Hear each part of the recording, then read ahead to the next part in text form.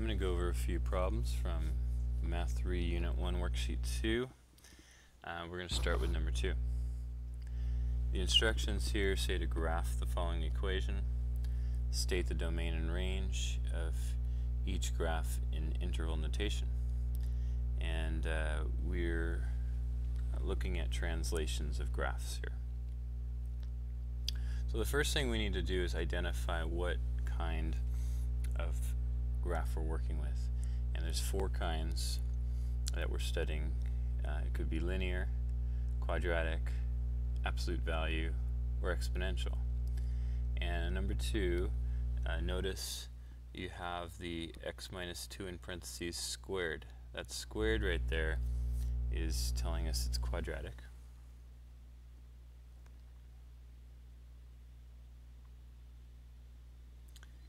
And then this has been translated. This minus 2 and this plus 1 tell us how this is translated. The minus 2 is telling us to move to the right 2 units, and the plus 1 is telling us to move up 1 unit. So we take the parent graph of the quadratic, move it right 2 units, and up 1 unit. And so it's important to know, well, our parent graph has a vertex at 0, 0. So in my graph, from 0, 0, I'm going to move right 2, up 1, and I'm going to put a point, and that's my new vertex. If you want, I'll put a V there for vertex, and from there we're going to have that U shape. I need another point. I'm going to pick an x value to the right of that. So I'll pick 3.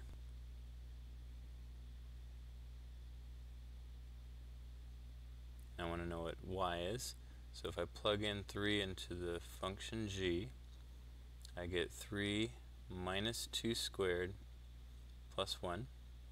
Follow order of operations. Do what's in the parentheses first. So 3 minus 2 is 1. Then exponent, so 1 squared is 1, and 1 plus 1 is 2. So we plugged in a 3, we got a 2. That's a second point. And so we know this is the right half of the U shape. And so the left half is it's symmetric, and so we automatically can find a third point,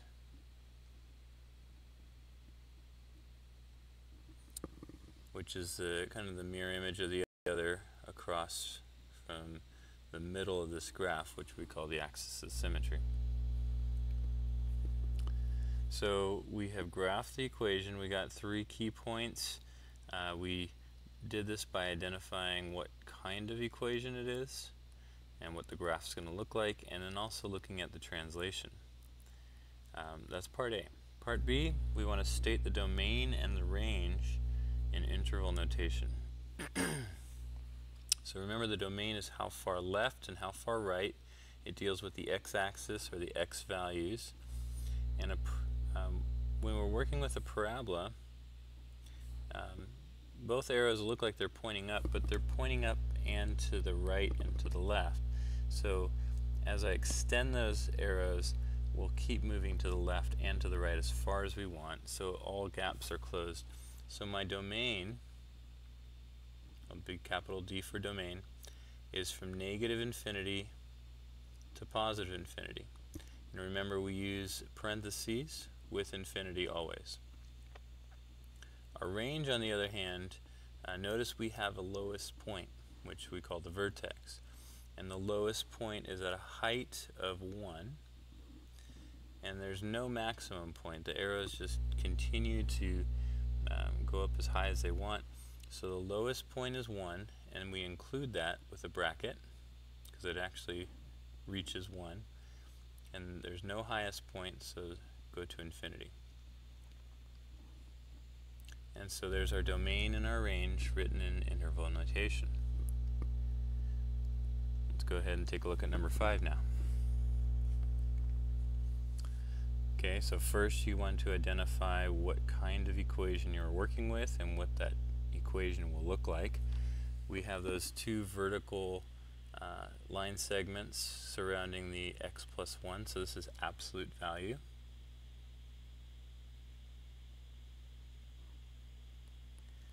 And if you recall, the absolute value looks like a V shape. The parent graph of an absolute value has a point at 0, 0, just like the parent graph of the parabola. But we have a translation here. This plus 1 is going to move us to the left one. There's a plus 1 here, there's a plus 0 outside. So we're moving left 1, and we're not going to move up or down at all because we got that plus 0. The negative 2/3 is not part of the translation. Okay, that more gives the shape of the parent graph. The negative is going to tell us it's opening down. The 2/3 kind of gives us the slope of the each line on the line segment or ray from the V. So what I'm going to do, I'm going to take the parent graph point. I know the parent graph has a vertex at 0, 0. As you remember, I'll do a little sketch here. Parent graph maybe looks something like that. Starts at 0, 0. So from 0, 0, I'm going to go left 1. So there is the tip of our V. I need to get another point, and to do that, notice we have a fraction, and so I want to pick a value that's going to help here, and I want x plus 1 to be something that we can divide by 3. So I'm gonna plug in a 2 for x, because if I plug in a 2 for x, I get 2 plus 1, which is 3, and I could divide that by 3. So I want x to be 2, and so I'm going to get y is going to equal negative 2/3 times the absolute value of 2 plus 1, and that's equal to negative 2/3 times the absolute value of 3. Absolute value of a positive number stays positive, so negative 2/3 times 3. If you want, you can make that times 3 over 1. And then we multiply straight across. We get negative 6 over 3, which is negative 2. So positive 2, negative 2 is a coordinate that this graph will go through. And that's the right side of the V shape. This is upside down. And so from the vertex I went down 1, 2, and right 1, 2, 3. So I'm going to find, using symmetry, I'm going to find the left side by going down to left 3.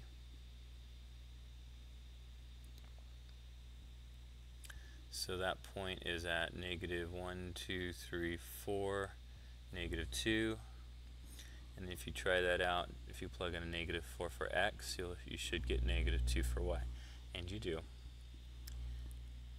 So that is the graph. And that's for part A. And part B, we want the domain and range and interval notation. For the domain, you should see that this is going to go as far left and as far right as we want. So it's all real numbers. So we put negative infinity to positive infinity surrounded by parentheses. And the range, it's got a highest point, and the highest point, you're thinking about the height, you're thinking about the y-axis, so it's at 0. It's not above the x-axis, it's not below. So the highest point is 0, and there's no lowest point. If we extend those arrows, it will go as low as we want. So the lowest is negative infinity, the highest is 0, and it actually hits 0, so we want a bracket.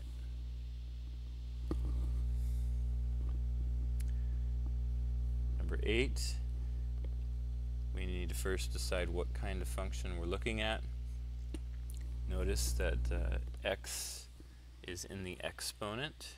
It's it's raised a little bit above the 3.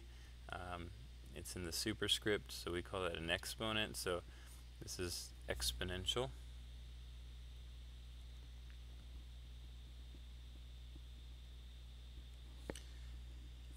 The plus 2 is with the x. Usually we don't write it, but there's a an implied parentheses there, and there's nothing over here. So this is translated to the left 2 units, and it's not moved up or down. And then we got to remember some stuff about the parent graph. With the parent graph, the point went through 0, 1 for the exponential, and we had this horizontal asymptote along the x-axis, and it looks something like that, right? And so when we move something to the left, that doesn't change where our horizontal asymptote is. The horizontal asymptote will only change if you're moving up or down. So the horizontal asymptote will stay the same because we're not translating up or down. So I'm going to label that. That is the equation y equals 0. The parent graph point did move. It was at 0, 1. We moved left 2 units. So now we're at -2, 1. And remember, when we pick another point, we always want to pick to the right of that point in order to get an integer value. So I'm at -2, so I'm going to pick -1. So if I plug -1 into function h, I get 3 to the power of -1 plus 2. Remember, we have an implied parentheses here. Order of operations says do parentheses first. So this is 3 to the power of 1, which is 3. So -1, 3. And I'll do one more here. Let's plug in 0 for x. H of 0 is 3 to the power of 0 plus 2, which is 3 squared, which is 9. So 0, 9. This might be a little bit off the chart. Let's check. 1, 2, 3, 4, 5, 6, 7, 8, 9. Actually, we make it right there. And remember this, so the left side gets closer and closer to our horizontal asymptote, and the right side just grows exponentially. So that's our graph. Don't forget the domain and the range. The domain, it's going to go as far left and as far right as we want, so -infinity to +infinity. And for the range, it will never go below the horizontal asymptote. It'll actually never touch the horizontal asymptote, but it'll keep getting closer and closer and closer to 0. And so we don't touch it, so parentheses, but it's our boundary line. So 0, infinity.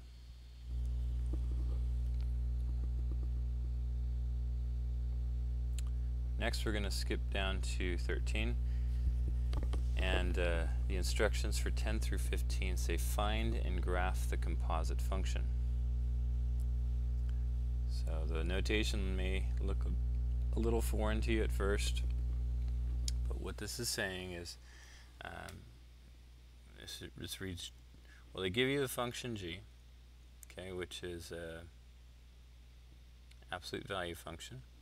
They give you the function f, which is linear, and they're saying take f, which is x plus 1, and plug it into g. When you plug it into g, you're taking that x minus 1 and you're replacing the x value in g with the x minus 1. So the way this turns out is I'm going to write everything that g is. So g is -2 absolute value of x, but instead of x, I'm just going to leave it blank for a second, plus 1. Instead of putting x there, I'm going to put an x minus 1. So what we've done is we've taken f and we've plugged it into g, and that's what we call composition of functions.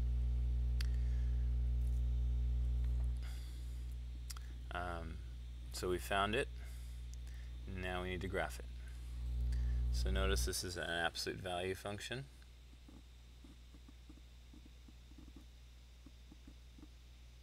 And actually, not only absolute value, but a specific type. It's a linear absolute value function.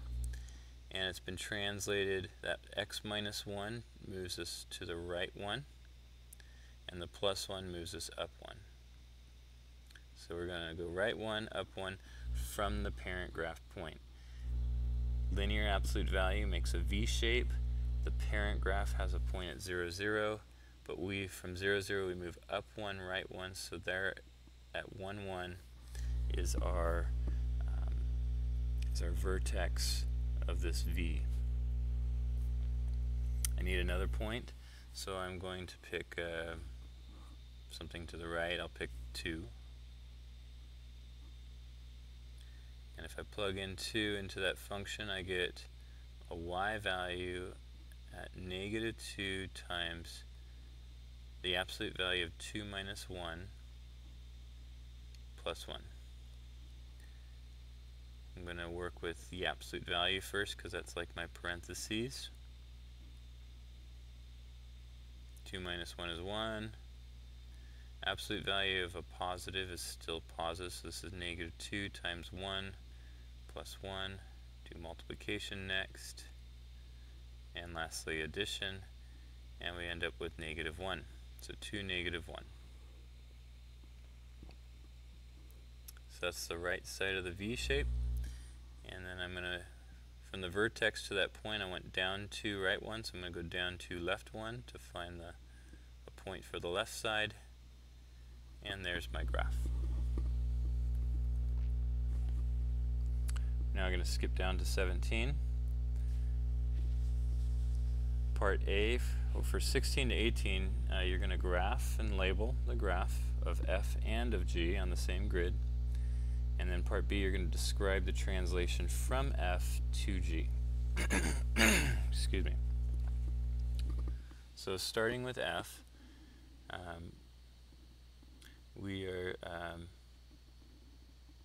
do f in blue. Both of these are absolute value.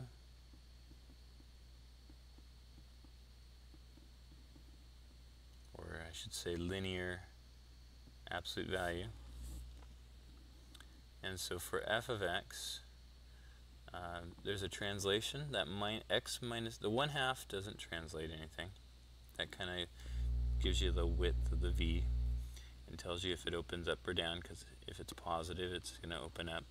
But the -3, the x minus 3 and the plus 1 are your translation. The x minus 3 tells us to move to the right 3, and the plus 1 tells us to move up 1 from our parent graph point.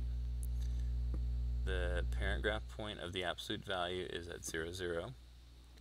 So from 0, 0 I can move right 3, up 1. And that's the vertex of our V. I need another point. I'm going to pick a value for x that when I subtract 3 from it, it's going to be divisible by the denominator 2. So any value for x. So I'll pick, if I pick 5, I don't want to pick 3 because 3's, I've already know where that point is. But if I pick 5, I get 5 minus 3, which is 2. I can divide that by 2. So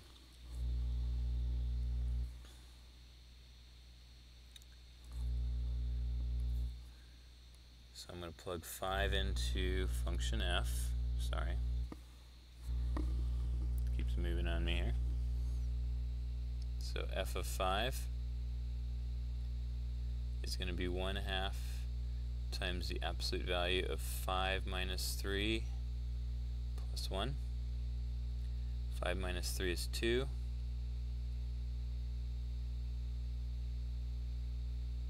Absolute value of 2 is just 2.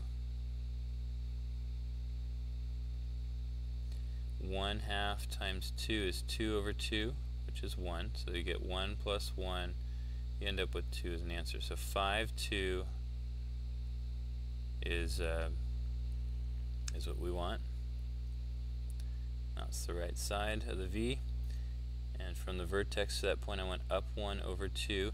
Notice that's my slope, up 1 over 2. So I could have also used that slope to find this. If I go up 1, left 2, I got the left side of the V. I'm going to change colors and work in green for g of x. So for g of x, remember that 1/2 is gives the slope, and it's got the same slope, so the same width kind of thing for the v.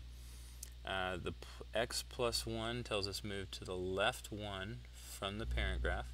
The plus 4 tells us to move up 4 from the parent graph point. So starting at 0, 0, I'm going to go left 1, up 1, 2, 3, 4 right here. And this time I'm going to use the slope. So that 1/2 is the slope of the right side, so from that green point that we just put on there, I'm going to go up 1, right 2, and up 1, left 2, and we got our V shape. So that's part A. We graphed. I didn't label. I'm going to label these. So it says label, so this is g of x here, and in blue I'm going to put f of x here. So we graphed and we labeled f of x and g of x on the same grid. Part B says describe the translation from f to g, so from blue to green here. And in order to do that, just pick one point. I'm going to pick the vertex point of each, and I'm going to ask myself, how do I get from the first vertex to the second vertex? And you can see I'm going to go left 1, 2, 3, 4, and I'm going to go up 1, 2, 3. So that's what I'm going to write. I'm going to say translate, which is just a fancy way of saying move. Translate left 4 units and up 3 units.